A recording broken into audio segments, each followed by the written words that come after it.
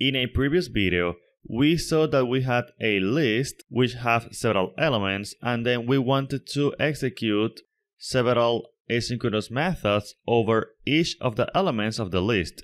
We did that with a for each, but we saw that that was inefficient because we weren't taking full advantage of the power of our machine, because we could execute the asynchronous methods simultaneously across every single element of the list. And we did that.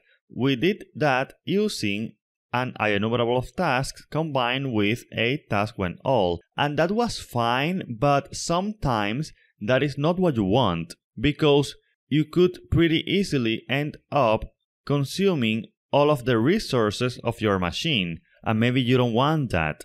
Maybe what you want is to not go to the extreme of working over each element at the same time, but take them in a 2x2 basis or a 3x3 basis or something like that.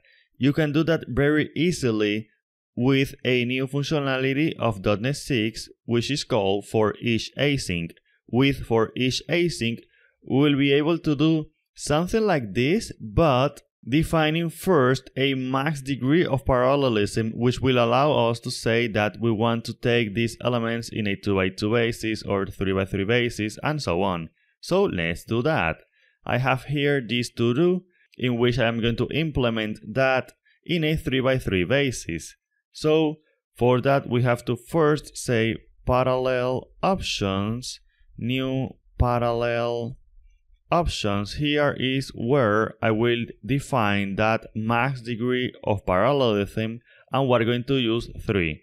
So after that we are going to say await parallel for each async, and again this is new for .NET 6. Now I will pass the names that I want to iterate over with this for each. I will pass the parallel options, and finally I will put here the method that will get invoked for each name of the names list. Now the parameters of this method are going to be name, which is a name of the list, and a token, which is a cancellation token, which will allow us to cancel the asynchronous operation if we want to. But since I don't want to use a token, I can just put here underscore, and then we're not using that variable. So now I will do await do validations, and I will pass the name. The do validations is a method that we did in a previous video that contained the sequence of the asynchronous method that we wanted to execute. And that's actually it. With this we're good to go. With this we are not in the extreme of executing the code one by one, but also not in the other extreme of executing the code simultaneously for every single element in the list, because if we have a list with 1 million elements, then it may not be wise to try to process them all at the same time. So this is a nice middle ground that we can use. Now let me add a little bit of code just before we execute this. I will add this console write line so that we can identify on the console where this code is going to be located, or the execution of the code, the result of the code.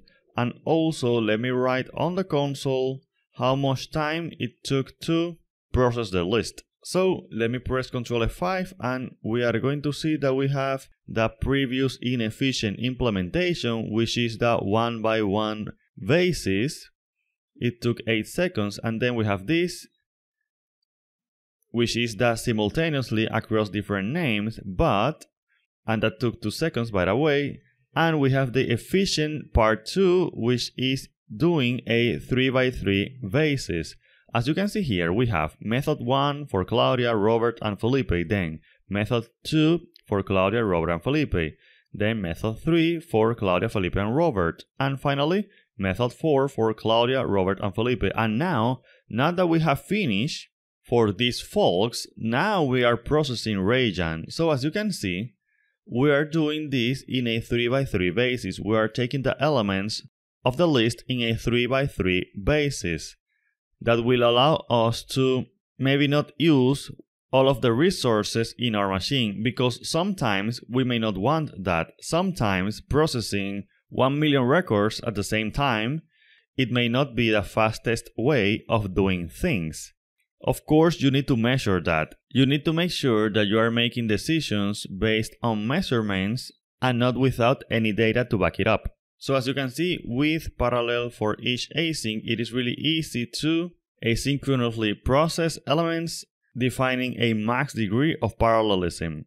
Thank you.